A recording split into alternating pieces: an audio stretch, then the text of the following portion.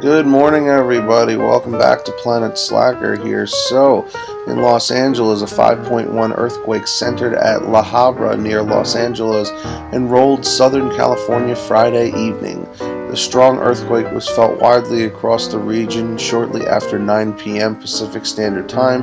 The USGS said the epicenter was 1 mile from Brea, located about 20 miles southeast of downtown LA and 3 miles from Rowland Heights and Fullerton. Southern California Edison reported power outages to nearly 2,000 customers following the quake.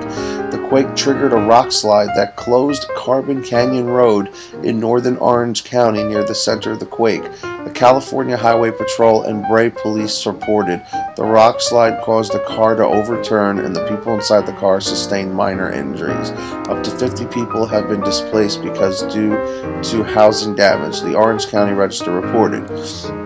7 water leaks, including a broken water main in Fullerton not far from the center of the quake, were attributed to the temblor. The Register reported other minor structural damage was reported in Brea, La Habra, and Buena Park. Absolutely crazy, man. What is going on? Is 2012 coming alive? I don't know. Let me know in the comment section.